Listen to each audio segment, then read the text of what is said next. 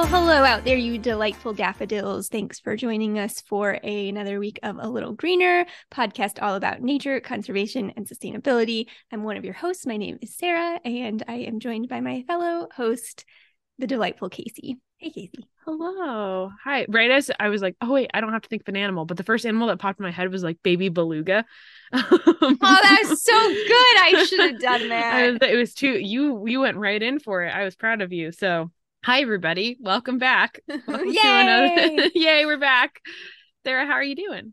I'm all right. I don't think I have anything environmental to report other than to say, as you and I were just discussing, Casey, I went up north over this past week. So sorry, everybody. We didn't get you a new episode last week, but it was the most perfect Midwest spring weather that you could possibly ask for. I love living in the South. I know that I love living in the South. I know that it's cold and gross half the year when I'm up north and I don't like it.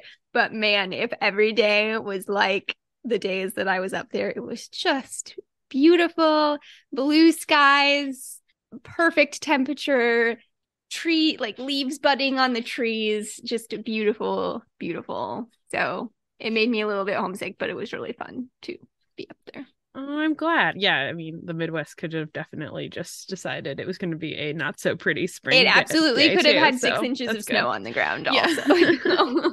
But it did. Been extremely windy and rainy. Yes. Yeah. This weekend it was like almost 80 degrees where I was at. So really it's just like July punching us in the face right now, along with a bunch of pollen. So I don't know what's going on, but everybody's really excited about gardening. So it's good for business, but it's nice to be able to go outside too. That's the other part. It's like, I took a walk with my mom and my sister when I was up there, and we just did a quick 10-minute walk, but we by sound had about 5 or 6 different types of birds just on that 10-minute walk. So we got our nature time in. That's great. I want to thank folks for reaching out to us and commenting on last episode. I got a couple of people reaching out saying, hey, thanks for that. That was it's more complicated than I thought.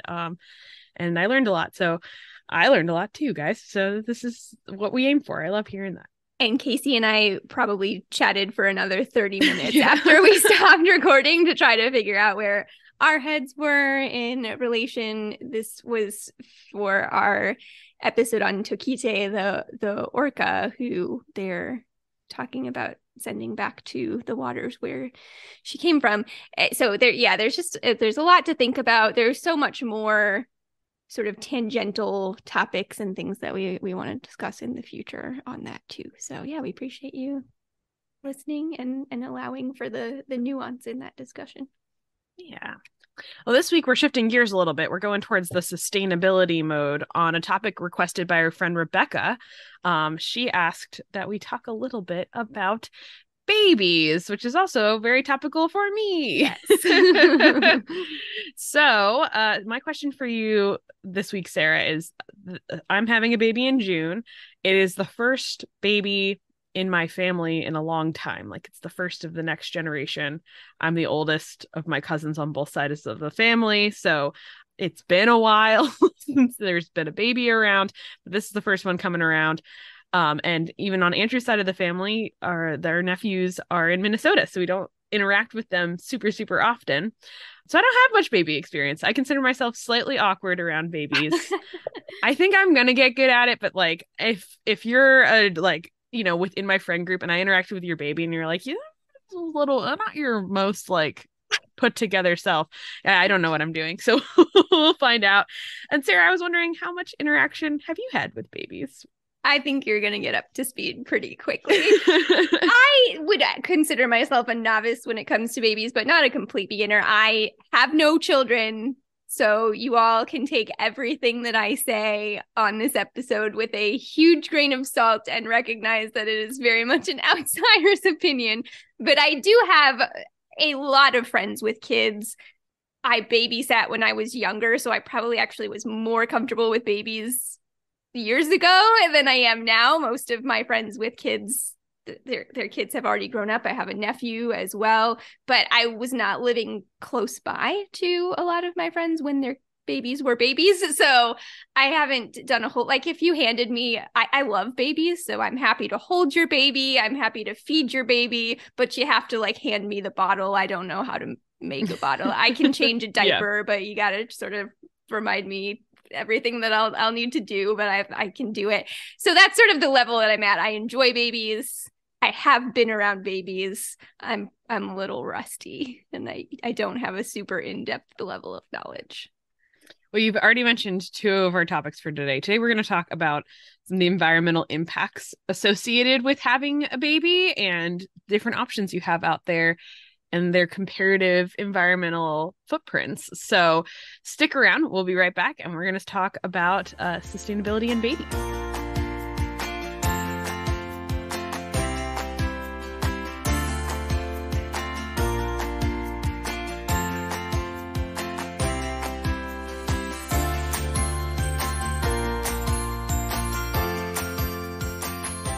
All right, we're back. The first thing that really pops up when you start Googling like sustainability and babies is, should you even have children to begin with? So I wanted to start with that, Sarah. Have you heard that before? How do you feel about it? I've heard it, and I cannot stand it. It's never been, and I don't mean to say that if that's something that you are considering as an individual for yourself, fine. It's not. It's never been really a factor for me, and I just don't like the idea of telling anybody that they shouldn't have kids. Yes. I think that we talk about the environment, we talk about sustainability, meaning we want to keep things going for the future, right? That's what sustainability is really all about. So we can't do that if we don't have future generations. And I think that some of the arguments that are made about having too many people are not backed up appropriately. There are issues with the way that we do things more so than the number of people that we have, if that makes sense. 100%. I've thought about it a lot. Yeah, like you said, you don't want to have kids because like the environment's important to you and you think that that is a way that you can reduce your personal carbon footprint, then that's your choice. Good for you. Happy for you. I don't think people should have kids by default. I think they should have kids through a lot of thought and personal consideration and preparation. And maybe if you're an environmentally conscious person, you're going in with a little bit of that lens as well. I take a lot of issue with people shaming folks for having kids. That's a good word to use. Yeah, I wouldn't shame anybody over this decision. Yeah.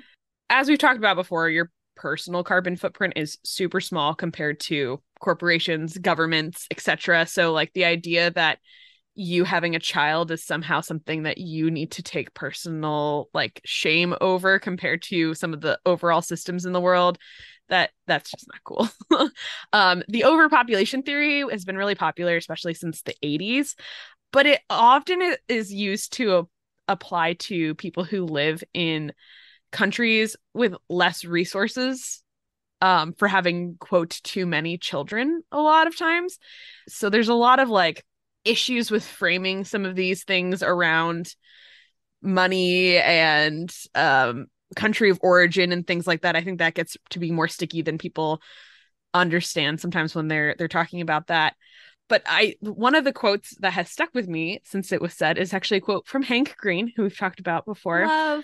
We love Hank Green. And I follow him on Facebook. And in 2021, he said, pro tip, talking about having or not having children inside of a lens of carbon footprint is a great way to alienate a huge number of people. They're children. They're a lot of people's number one reason for caring about the climate at all. And that has really just stuck with me because it resonates a lot with me because we're talking about the future that lots of us aren't going to see. So who's going to see it? Kids. Yeah. So I think we need to raise a generation of environmentally conscious, responsible, resilient children, and considering, the world that they're going to be living in is part of that. And I think that just this has been alluded to within everything that we've been saying, but having children is a big deal, and people have a very strong desire to have kids. Not everybody, obviously, but a lot of people do. And so to tell somebody who has a strong desire to be a parent that no, you shouldn't have children because it's environmentally irresponsible is just, it doesn't make sense. No, and I don't think that you're going to win a lot of friends that way. No.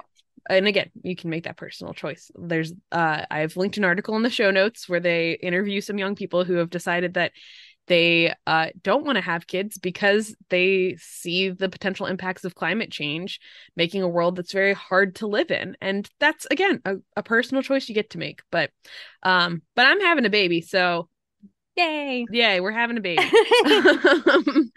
So you've decided to have kids. Someone you know or love has decided to have kids. Check. There are definitely ways you can work on your environmental impact when it comes to having children.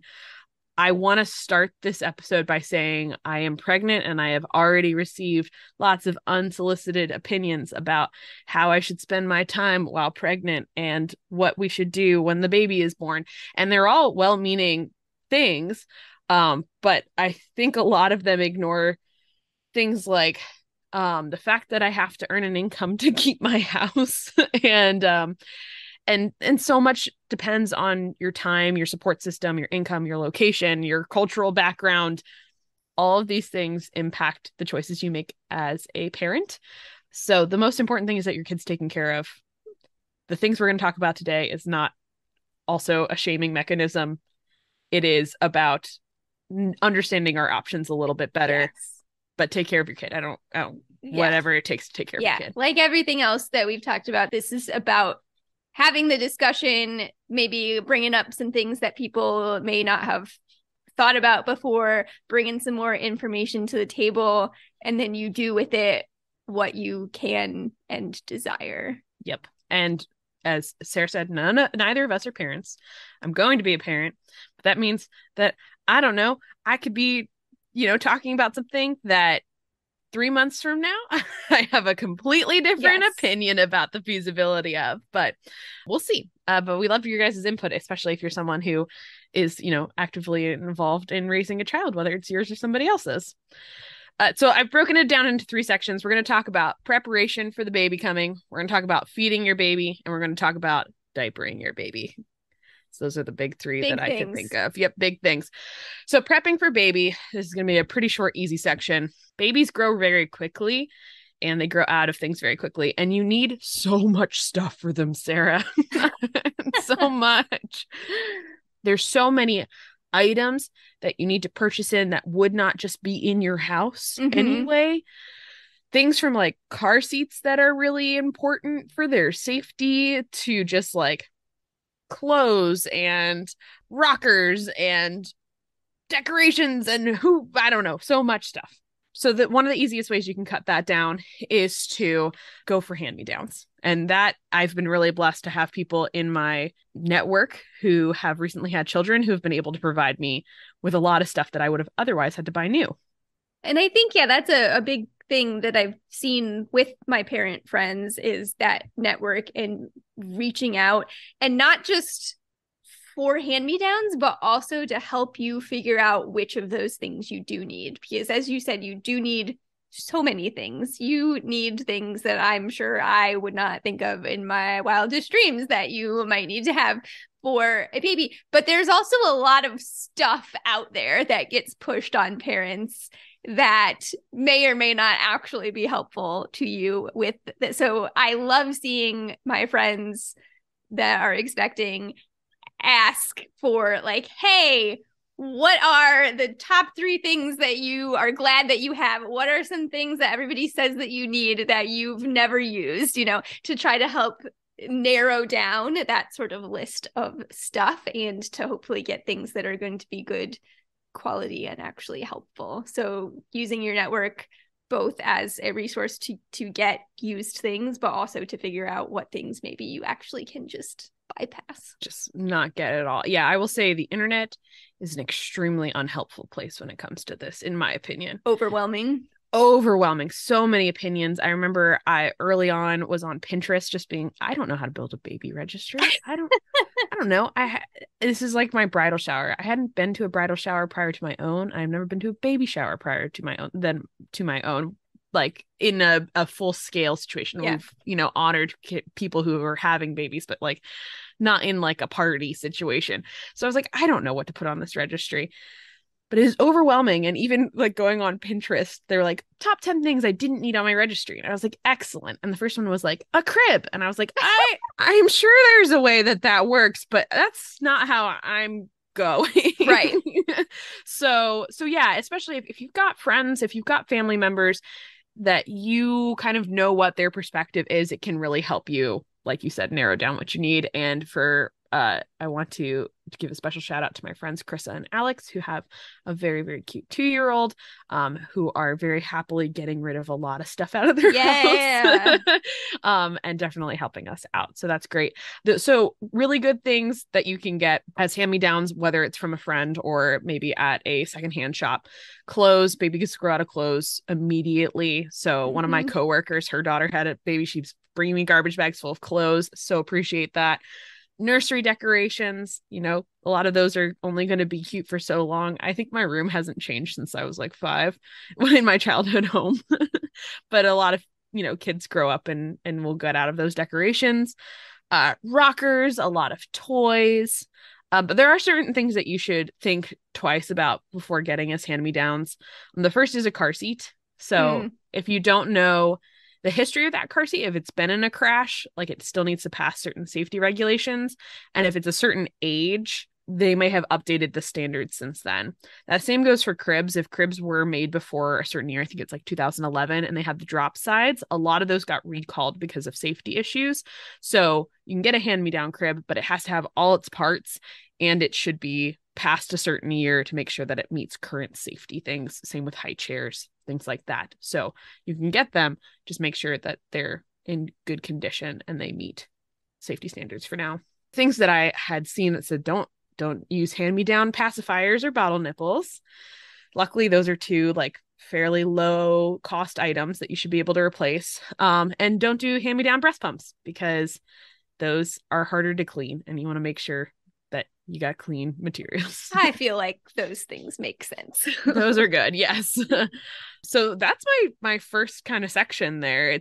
There's so much stuff. I'm sure there's a lot of stuff we could dive into. You can go for more natural materials. One of the things I'm doing right now is I am sewing bibs. Yay! Oh, I so had cute. Some extra flannel material. So I didn't go out and buy this extra. I just had it laying around. So I'm making bibs for me and a couple friends who are about to have kids. Think about what you can repurpose.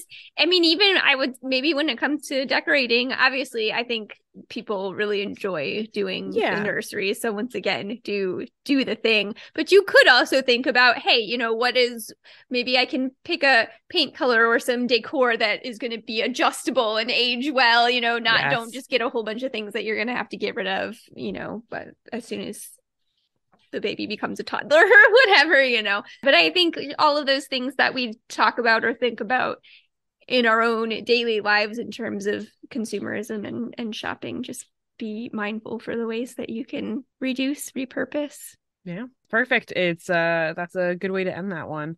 Feeding your baby. Things I hadn't really thought about so much about an environmental footprint, but I wanted to talk about it. Formula versus breast milk.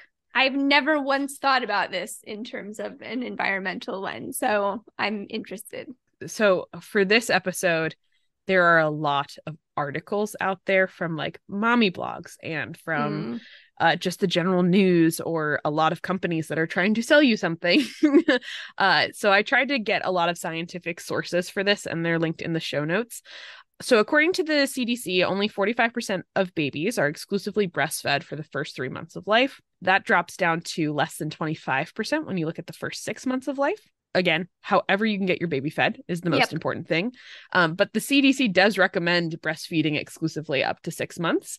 There's a lot of health benefits related to that. I know personally in my life, like that's something I'm aiming for, but it's also something that I know a lot of friends have either struggled with, just like the actual process or just the overwhelming nature of it. Yeah. So what's the environmental impact of it?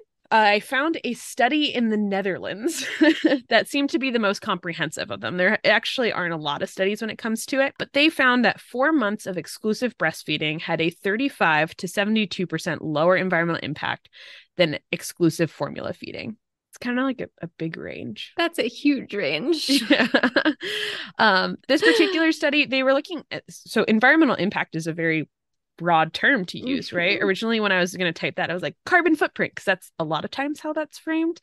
But they actually looked at global warming potential as part of it, freshwater and marine eutrophication, land acidification, and land use.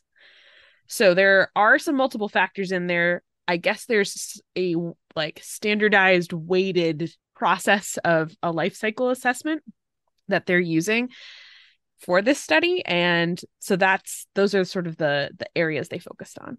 You look like you have something to say. This may be a really stupid question, but when they look at this, I assume they're looking at like how formula is made, right? Yeah. And where that comes from. Are they looking at what the mom eats to provide nutrition for the, like, is that what it's That's exactly comparing? what it is. Okay. Yeah. All right. So it seems like it's fairly theoretical. They looked at powdered formula specifically. Again, this is in the Netherlands, so I don't know how like cross applicable this is across different countries. But with formula, much of formula is made from cow's milk. Cow's milk is more fatty than human milk, so they like skim it. They mix it with vegetable oils and nutrients. So the researchers put together the impact of the formula, like actual making, what the ingredients are in it, the packaging, the processing, the transport, and the storage, as well as the like average amount of formula that's wasted, because there's food waste involved with it. So the vast majority of the impact came from the use of the cow's milk, which, as we've talked about in your dairy episode, non-negligible. There's a pretty good environmental impact from dairy farming. Some of the land use change was also from the vegetable oils. I tried to see if they were specific in it about what kind of vegetable oil they were using, but I didn't see that in there. So I don't know if that's like a soybean or a palm oil that typically comes from the tropics, or if it's something that's a little more generalized.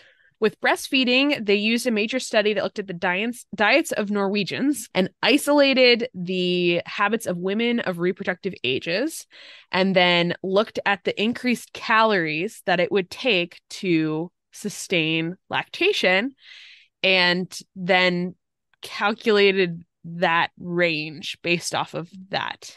So you're right. Yes. Fascinating. It's I really cool. enjoy that.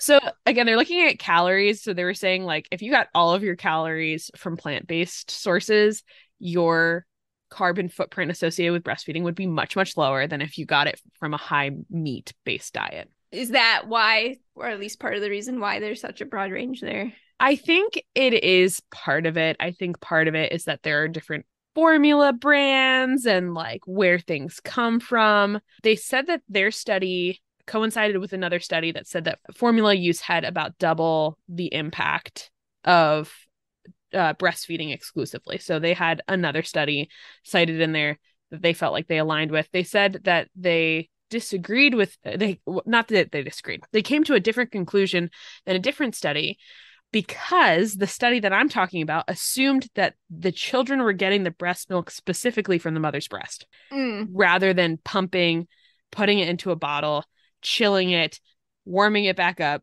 feeding the baby.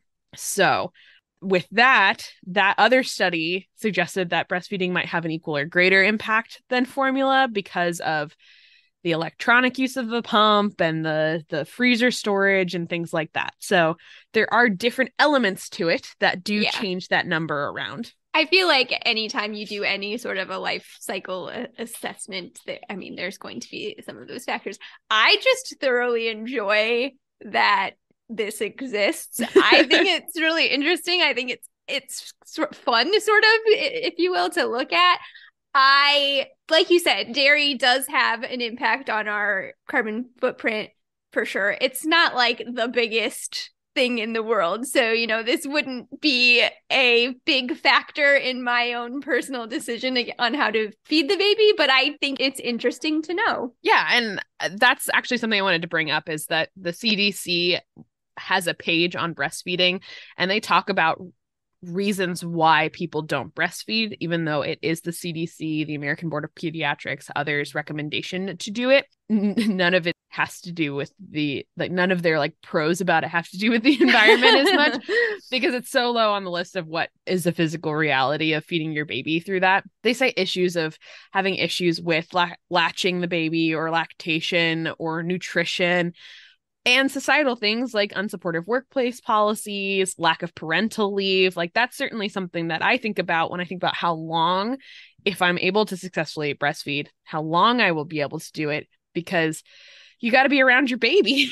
And so that means a lot of times not being at work. So there are some differences in breastfeeding practices across different cultures, across different races here in the US, and ethnicities. So there's a lot of different factors that go into this. Environmental concerns, probably not very high on your list, but now you know.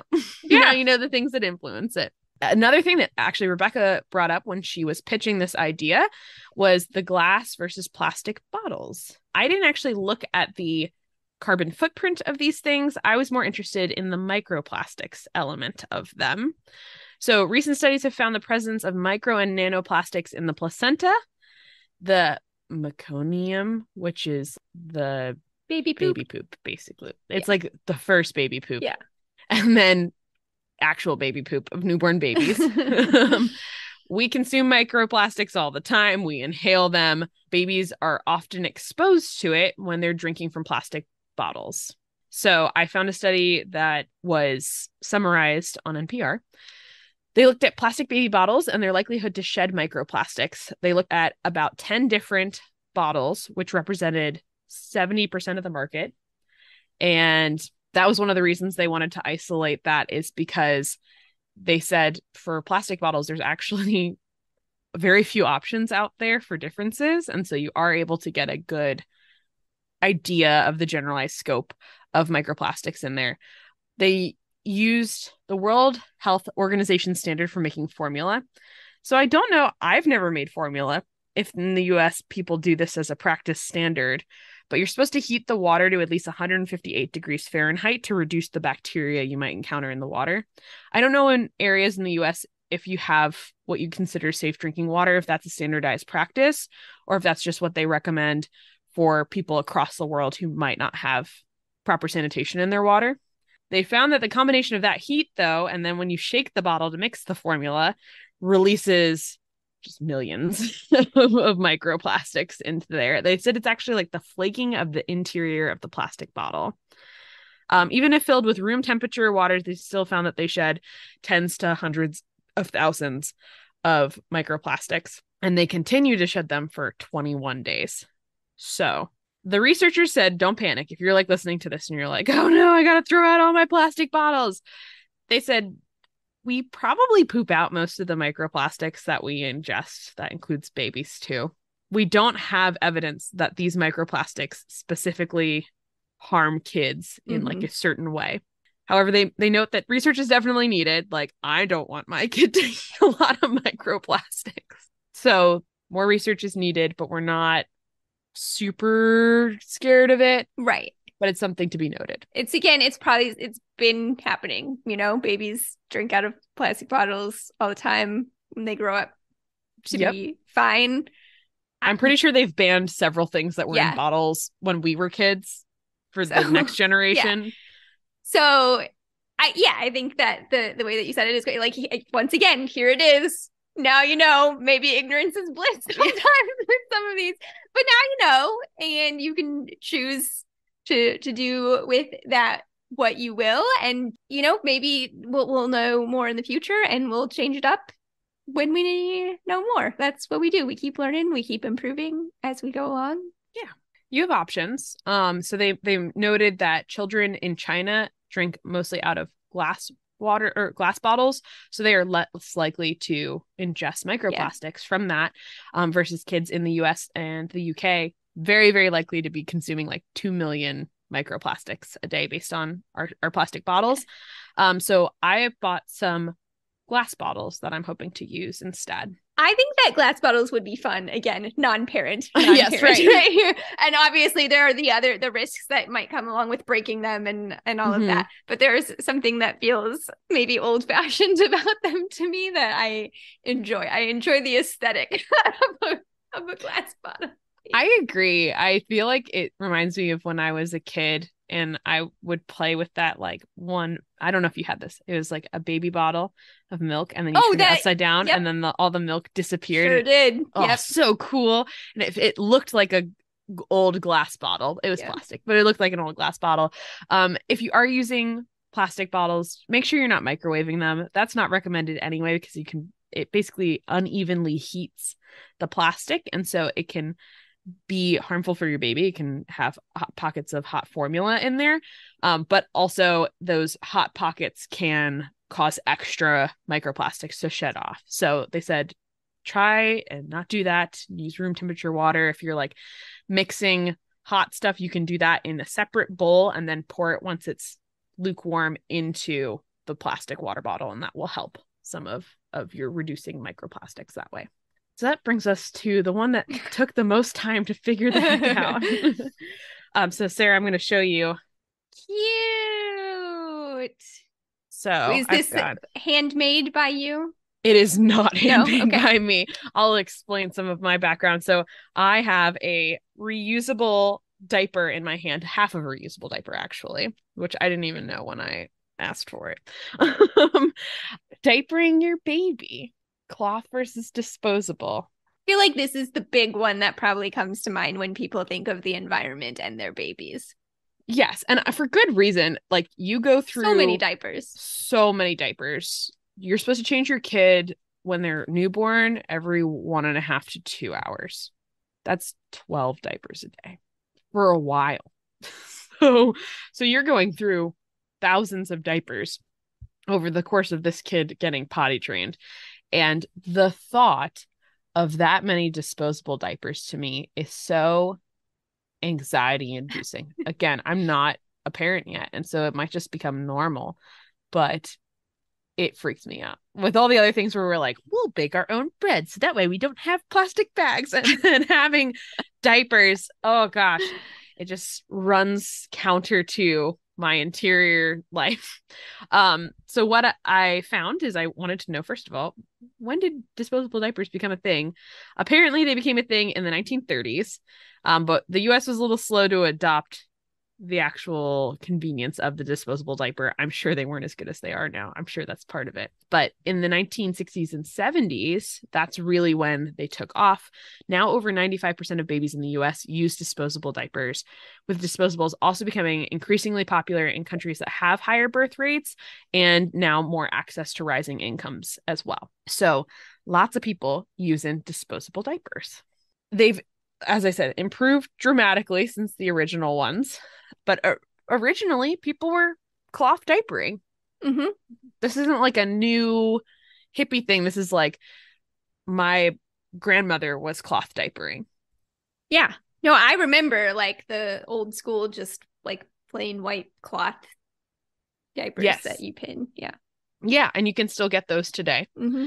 I was talking to a couple people who, are around my mom's age who my aunt said that she lasted 1 week cloth diapering when her first baby was born. That was about 29 years ago. So it was during a slightly different time. Also talked to 2 women who used a cloth diapering laundry service. So one where instead of washing your own diapers, you use them and then you put them in like a pail with some conditioner and then you leave that out and it gets picked up and you get new ones in. Interesting. Which would have its own footprint as well. Right. And we'll talk a little bit about that. But my mom said she did not cloth diaper me because she watched her mother I'm sorry guys, this is gross, but we're talking about poop. Take the cloth diaper for her brothers and dunk it in the toilet to like flush out the poop, rinse it out, and then like throw it so there is a lot more intimate connection there with those cloths. You have to be able to shape it correctly to your particular baby, and you're going to interact with that poop a lot more. And so I think that probably for our parents' generation was the thought in that sort of, okay, disposables sound really nice. So Sarah, what are some issues that you think moms are considering when they are cloth versus disposable diapering? Their time, their money that they might have to spend on diapering is probably an issue. The cleaning aspect of it. I mean, I just having pets, right? I tried a couple years ago, I was going to get rid of my paper towels and I was going to only have like rags and, washable napkins and all that kind of stuff. And that didn't even last for me with a dog because I couldn't do the laundry often enough to keep up with all of the cleaning that I was having to do. So I think, parents all have different situations and different numbers of kids and different amounts of time to spend on this. So I think, they have to weigh like how much laundry am I going to have to do? How much money am I going to have to spend on diapers? Those types of things. Yeah, that's a good point.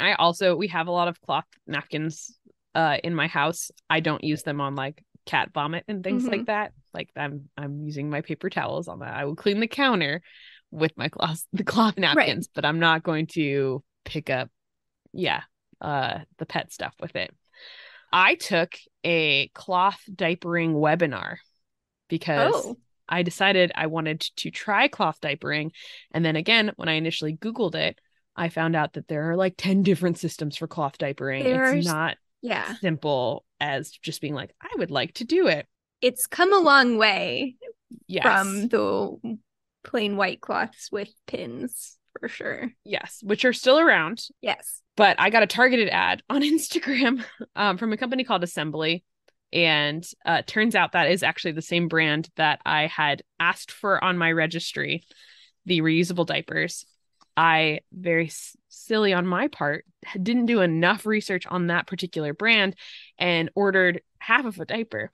So what I have in my hand right now is the outer layer of a cloth diaper in this. So you can get cloth diapers that have disposable liners. You get cloth diapers that are one giant piece that you wash. And then the system that I am going to be trying has an interior preformed cloth diaper made of cotton, and then the exterior, which is actually made of recycled water bottles. So this is not an ad. This is my real life experience. And so they made a lot of claims during this webinar about the environmental impact and the benefits of cloth diapering. Of course, they did, like, these women cloth diapered their babies, and also they're trying to sell you cloth diapers as well. So I'm not going off of what they told me there, but that was a really good starting point for doing research about some of the claims that they made.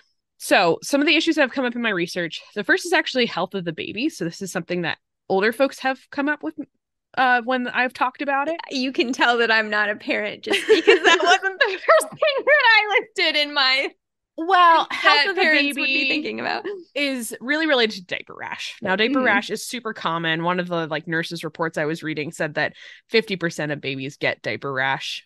It was brought up very early in the webinar I was watching. Basically, our disposable diapers are super, super absorbent. They're really good at their job, and it wicks the moisture away from the baby's butt. And so that's good at preventing diaper rash. Diaper rash is when the moisture, but also the ammonia buildup from the urine ends up impacting the outer layer of the skin or contact with feces. The lady from the webinar, and I can see where she's coming from on this one, said basically you're recommended to change your kid every hour and a half when they're a newborn. If you're changing them hour and a half to 2 hours when they're newborn, you're pulling things away faster than what you should be getting diaper rash. People leave their kids in disposables longer and allow them to have multiple urinations in between because it absorbs so much. They don't have to change as often, but that you are recommended to change often. So her thing was, if you're changing often enough, it shouldn't be an issue. Obviously, that's sounds like a very nice thing in theory, but that's a lot of diaper changes that I'm sure people get tired of. So it results in less diaper rash. Disposables also may help them sleep through the night better. The cons are is that so the reusables that I'm talking about are made out of cotton. They are absorbent, but not as absorbent. And disposables are made out of plastics with some carcinogens in it as well. So they've got wood pulp in it, which I didn't. Do you know diapers have wood pulp in them? No. Yeah, apparently. Some of the disposable brands I was looking at, they were like, oh yeah, our wood pulp is recycled. So that's how we're getting our carbon footprint down. I can't say I've ever thought too much about what's happening in there. Yeah. They've developed a lot of polymers that help absorb that moisture, trap it back there. But a lot of these diapers also have fragrances and things that can cause irritation for some babies. So some babies are not going to react well to disposable diapers because you have some of those synthetics that are in close contact with the skin.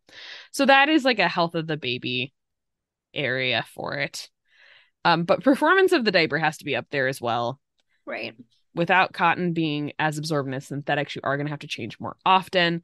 You have to change your baby to make sure they're still comfortable. You want to make sure they don't have blowouts, which is scary. This diaper company claimed that they're blowout free. So I now want to test this as a challenge. Yeah. So can't wait to hear the reports back on that one. Check in with me in 6 months. Yes. So it's going to depend a lot also on the type of, like, when you're like disposable versus cloth. It's really like all these different brands of disposable versus all these different methods of cloth. There's not a very good one-to-one comparison on a lot of these. Convenience, you can throw a disposable diaper out. You don't have to worry about storing it or laundering it. And in my mind, I guess behind health, if I were actually a parent, I just feel like this has got to be the biggest one for parents. Yeah. You've got so much going on, especially if it's your first. Well, I shouldn't even say that, because if it's not your first baby, maybe you got 3 other little kids running around that you're trying to deal with. So I understand this being a big factor for a lot of people. Yeah, I do want to say that your vision and my vision of cloth diapering, of that like square rag with the little clothespin on it, they have developed so much now. So they are a lot easier to use than what our grandparents were using. Yeah. So I think if you've been, as a maybe parent to be, if you've been steered away from the reusable because of this convenience factor, definitely like look into it again, because it might not be what you're imagining it to be. With one of my first friends, or my earliest friends to have kids, if you will, she did reusable and sort of introduced me to this world of, all these cute little covers and the, removable inserts and all of that. And it was, that it opened my eyes for sure. Yeah. So originally when I was researching it, I was going to invest, and I still might eventually invest in, basically there's a sprayer that you can attach to your toilet. That's almost like a cross between a bidet and then the sprayer you use to wash your dishes on the side of the sink. If you're fancy like that and you have one. And you can use those instead of being my grandma and dunking your hand in the water. You can spray the stuff into the toilet. According to the lady from the webinar, newborns who are exclusively on a liquid diet, especially if they're breastfed, because there's less of the oils in it, you don't really have to worry as much about that, because their poop is like very paste and very water soluble. So you can just kind of wipe and then put it right in your washing machine. Then as they get older and on solid foods, that might be something that I would look into, is doing that part of it. But there's also ones with disposable liners where that's catching most of the waste, and you throw that part out, and then the diaper's really there to catch the extra liquid. Money. I think that's like a really big one. I've heard people who are not immediately thinking about the environment, thinking about, if I'm buying less diapers, this would be good. I've seen so many different numbers about how much people spend on diapers, anywhere from like $900 to $1,500 in the first year of having a baby on disposable diapers. There's so much money. It's a difficult one to pin down though, because again, different brands and different systems of cloth versus different brands and usage of disposables, and inflation and all that kind of stuff. That is the nice thing about cloth diapers, is you're not going to have to worry as much about market fluctuations, because you have most of the materials there already. So in general, it seems like if you cloth diaper and you get a laundry service, because that is still a thing. So you decide, okay, I'm going to put them in the bin. Someone's going to pick them up and do the laundry process for me and then bring me new ones. That seems to be probably about the same cost as regular diapers. Okay. If you launder them yourself, that seems to be the most cost-effective option. The cost would be the initial investment in the cloth diapering system, and then the amount of electricity and water it takes to run your washing machine more frequently, as well as different types of detergent and diaper cream that you're going to have to get. Because I found out from this webinar is that you shouldn't really use petroleum-based baby like diaper rash cream because it interacts with the cotton and it makes it more wicking, which you don't want. You want it to absorb it. You don't want it to stick against the baby's skin. Yeah. And so it can ruin your cloth diapers. And then you want certain detergents that are like extra gentle. So there is a little bit of extra inconvenience / money factor you have to think about in there too. However, the system, once you invest in it, it can get you through the whole time. Like there's basically only 2 sizes of these diapers because they've got snaps that will get them from newborn. This one goes up to 17 pounds, and then there's a size 2, and that's like it. If you are planning on having multiple children, cloth diapers absolutely can save you money because you can use them from one kid to the next. And you can buy cloth diapers used, which sounds gross, but remember, we're putting through the wash. That's the whole point. But you can get them at a discounted rate if you can buy them online. I know that this company actually has like a certified marketplace for people to resell their old ones of these once their kids are out of diapers. So it's interesting. There was also a claim in there that kids who are cloth diapered potty train faster than kids who are not. Cloth diapering is very popular in China, for example, versus the US, and they have kids who potty train faster. One of the studies I looked at said that this is probably more due to cultural differences than the actual diaper themselves. But the theory that the lady had was that the kid does feel more wetness in the cloth diaper, and so they're more immediately responsive to understanding wetting themselves versus like, I pee and it goes away. Right. So it does make logical sense, but doesn't seem to necessarily have the scientific backup that you're looking for. Yeah. And there is, as a sort of tangent to that, if you are looking at, I know we're going to talk more about the environmental impact here, but if you are looking to reduce the amount of diapers that you're going to need, there is this whole infant potty training thing too, Casey. I don't know if you've come across. I know very little about it. I know some people who have done it or done it on certain levels with the idea that you end up potty training your kid earlier than you otherwise would by starting when they're babies. And obviously they're incapable of taking themselves to the bathroom when they're that little. So the parent has to basically observe and take them. But that is a thing that people do. That was a very poor explanation of it, but it exists and you can read about it if you're so inclined. Yeah, I mean, potty training faster means that you're going to have less diapers on there. Right. I think it also has to do with like a more regimented feeding schedule as well, so you can be a little bit more predictive with it. Yeah.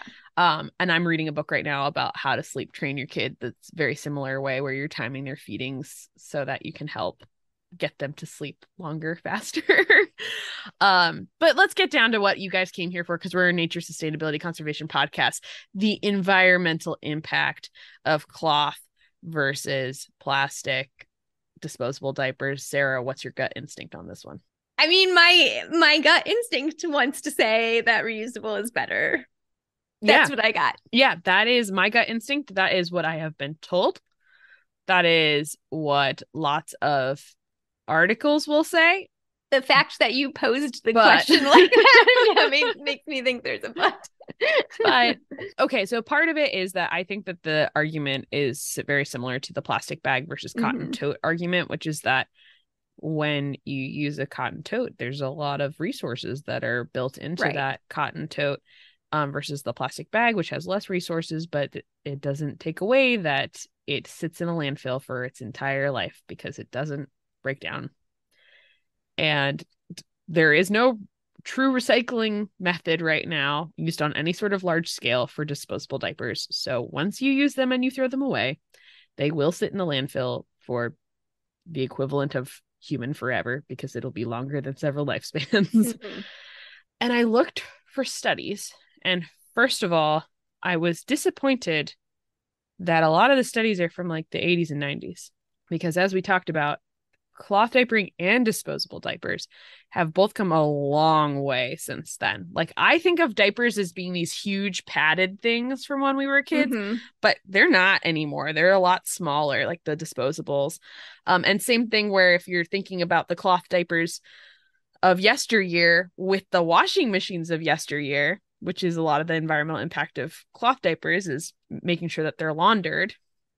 That's different now than it was then too. I only found one study that I felt really good about, and that was actually from the UK. Their environmental agency did, let me find the title of it. So they don't call them diapers in the UK. They call them nappies. And so it's life cycle assessment of disposable and reusable nappies in the UK. And it is 200 pages long. Oh.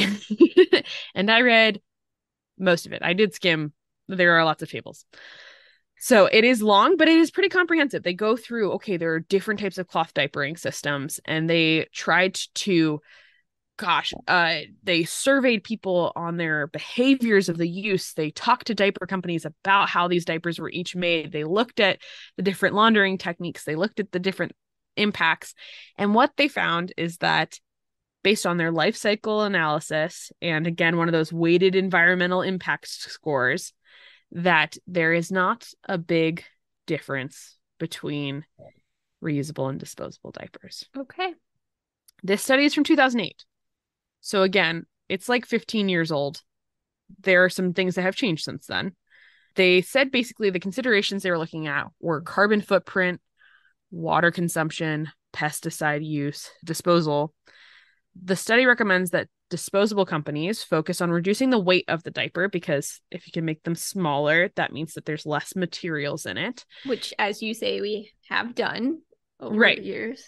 Even since then, I saw another study that looked at the impact of Pampers improvements from 2007 to 2010. They reduced like packaging by 72%, and they reduced the weight of the diaper. And they were looking at that and found that, yes, they had already reduced a bunch of the environmental impact from previous versions. And that was in 2010. So I'm sure that we're still doing more and more of that. I also need improvement in materials, because there is crude oil extraction as part of the disposable diaper process. This is not a green method by any means. Like, it's, even if the environmental impact is about comparable to cloth, it's not like a net positive. Right. It's still not great. For reusables, they recommend reducing energy and water consumption, which is the biggest footprint for them. So it's the laundering that's the big issue. Whether you get it from a service or you do it at home, laundering is the biggest footprint part of it. But they don't end up in the landfill as frequently. Yeah. We've talked about this with the bags, because every once in a while I do have a sort of crisis of conscience when you read those life cycle assessment things that are like, well, paper bags are even worse than, whatever. And this much goes into a cotton and all of that. And those are valid discussions and things that we should be talking about. But I do always just come back to we have no end of life plan for these things. So that does stick in my brain, but still it is encouraging to me overall to hear this. I think that disposables have improved, first of all, and that, there's not maybe as huge of a difference as I would have anticipated there being. The end of life thing does still make me want to weigh reusables as higher, but overall, I feel like I'm actually encouraged by the things that you've said so far. I think maybe I want to see a graph, and I didn't look at this because it just occurred to me now, of like environmental impact of diapers, like a little graph about how the disposables have changed over time. So I think that would be more encouraging to me than like people are putting extra effort into cloth diapering, and it might not have as much. They said there's I agree. Yeah, there's a lot of limitations to this study. They had trouble getting a good sample size of people who do use cloth diapers and like what their actual habits are compared to that. They also said they had a lot of trouble getting a hold of cloth diapering companies and getting them to fill out their entire questionnaire with good data. Versus, I mean, the disposable diaper industry is much larger and probably much more powerful in some ways. So they provided lots of data. Big diaper companies. I mean, for real, you do. I did find like a lot of but... studies of like, I don't know who's funding this, but yeah, it's an interesting conclusion, and it's the only one that I felt like I felt like was comprehensive enough to make some sort of conclusion when it comes to it. This was not meant to be like, then the reusable diaper industry is worthless. That's not what I pull from this at all. I'm just really glad that they both exist. I'm glad that they both seem to be improving. Like I said, I think because I think for me, the biggest mark against reusable is convenience, and they have gotten so much more convenient. And I think that the biggest mark against the disposables is that lack of end of life, which obviously still exists, but if we are doing better at paring down the size and the material use, that's a step in the right direction for that. Yeah, that's a step in the right direction. I've seen advertisements for diapers that are disposable that are like claimed to be more sustainable because they come from like plant-based fibers or things like that. I didn't look at any studies when it comes to that. When I was looking at the reviews of the ones sold at Target, they weren't very good. So I was like, all right, I'm not going to pursue spending a little bit more on those right now, because as a first-time parent, I'm not about to resign myself to blowout after blowout just because I may or may not be helping the environment on that one. There's no good recycling or composting for current diapers. At least 80% end up in landfills. I found a lot of different numbers about how much of our waste is diapers. Anywhere from like 1% to 2% in some cities and up to 7% of solid waste. Oof. But this also included actually diapers used for folks who have incontinence. Like adult diapers are another part of that industry as well. In areas of the world with less sophisticated garbage systems, disposable diapers actually pose a threat to public health. Their disposal can impact waterways, air quality, and can spread diseases if they're not properly disposed of. So it's not necessarily something, even though it's got convenience to it, that is ready to be spread to the rest of the world, because you do have to have, like, basically in the US, we are sequestering our waste away. We talked to John Shigarian, who is the CEO of a tech recycling company, and he pointed out that smaller countries don't have the luxury we have of having lots of landfills. They have limited space. And this is something that the UK has pointed out, is that they don't have unlimited space in their landfills. They incinerate a lot more than we do. And since this study came out, Wales has paved its first road using partially plastics from disposable diapers. What a development. Right? So basically there's a company that takes the diaper and they wash them a whole bunch, and then they grind them up into plastic pellets, and then they're working them into the asphalt of this road. I think that's great. Didn't we hear about that during COVID with like masks, doing something like that, plastic bottles, things like that. I mean, I support learning more about this type of thing. Yeah, I mean, there's innovative steps we can take forward. Since the study came out, energy efficiency standards in the US for washing machines were updated in 2012, and there's actually a new rules package, timely, from the Department of Energy that came out like 2 weeks ago and should hopefully be like officially proposed in about 2 weeks from now, about increasing washing machine and refrigerators efficiency standards for 2027. Nice. So they said that it's been actually way too long since they've been updated. But Energy Star appliances are something that you can look at. They use 20% less energy and 30% less water than regular models. So if that's something that you're looking at, if you're looking at laundering your diapers like I am, like we chose a front-facing washer specifically because they use less water than the top-loading ones. So what have I come down to? The decision I made is that I'm doing both. It's hard for me to stomach the 2,000 diapers. That's like a room full of diapers. It's just so much. But also I'm not going to be the only one caring for this kid. And my mom is going to be babysitting. Other people are going to be babysitting. And it seems like a lot to ask them to go through some of the very specific things that you need to go through to make sure that these cloth diapers last a really long time or laundered appropriately. I'm traveling. Disposables have an undeniable edge on traveling. And that's actually how they were first introduced to the market. They were marketed as a vacation item that bring it along so you don't have to do laundry when you're on vacation for your baby's diaper. So I'm planning on doing part-time diapering with cloth. And then overnight, I will do disposables because supposedly they help them sleep longer. We will see. And then when she's or either out or she's being taken care of by someone else, we'll do disposables then. And we'll see if I'm like my aunt and I last a week on cloth and then just say never again. So that's the beauty of it, though. You can see what works for you. You can make your decisions now and try to plan and prepare. And then if it doesn't work, change it up. But I feel like that sounds like a super reasonable compromise to make. I am hoping. And I will say that I don't have anyone in my circle who has done cloth diapering that I felt like I could ask those clarifying questions of like, is it truly easier? So I think doing both is going to help me get a better perspective of it. And I hope to give you guys an update later when I'm come back from maternity leave of what it's like. But for now, I am waiting for the second half of my cloth diapers to arrive in the mail, the interior portions of them, and along with my new laundry detergent that I'm going to be using. So yeah, that was all the things I found about babies. Awesome.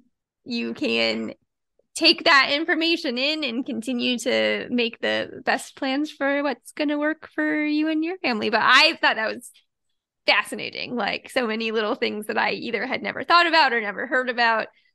So good stuff. Thanks, guys. All right, we'll be back with your challenge of the week.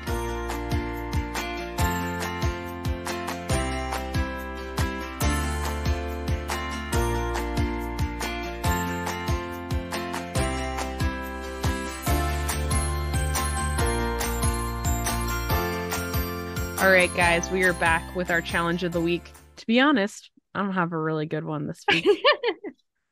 If you got somebody in your life who's having a baby or you're having a baby, start to think of ways that maybe you can help them be a little bit greener in having a kid. So again, we're not on the shaming train by any means. We just want happy, healthy babies for people who have been, are being thoughtful parents who want to make sure their kids have good lives. But as we discussed in this episode, there's a lot of little factors that can go either way. So maybe you can have a conversation with one of the things that resonated with you in this or something you learned that you wanted to share with that person. And if they've got a registry, maybe you can find something on there that fits the criteria that we talked about here or offer to help them locate hand-me-downs, use your network to be able to help bring in more reusable items. But obviously, I know it's not going to apply to everybody here. But if you have a story about cloth diapering or any sort of other element that has to do with sustainability and babies, something we missed, please let us know, because this is a whole chapter of my life I'm about to enter that I'm very excited to hear everybody's thoughts on. Yeah, absolutely. So you can reach out to us in lots of ways if you have any tips or stories or suggestions or questions that you want to get to us, and I'll tell you where to do that in a moment. But I will also say, like this, as with everything, this challenge is going to apply to some of us. It's not going to apply to everyone, although Casey, those were some great suggestions on how this could, this can apply to a broader audience beyond just if you're not having a baby yourself. Some ways that you can get involved in this too. But also, if this doesn't apply to you, if you don't know anybody that's expecting or has little kids, as always, these challenges are for where you're at in your life. So if this one doesn't work for you, pick a different episode, pick a different challenge that you didn't get to do before, or whenever you're listening, any of our challenges are always there for you to take on. So if you do want to reach out to us at all, you can find us everywhere. We're on Facebook, A Little Greener Podcast. We're on Instagram at A Little Greener Pod. We're on Twitter at A Greener Podcast. And you can email us at alittlegreenerpodcast@gmail.com. Thanks for joining me, Sarah. If you guys are interested at all, the show notes are always a good place to find our Mhm. sources. There are so many other things out there for this particular topic. I really want to encourage you to find primary sources, not just opinions that people have on the internet about what feels right for them, because everyone has different opinions, I found out. So check those out, and give us a rating and review if you like the episode. Otherwise, we will talk to you next week. Bye.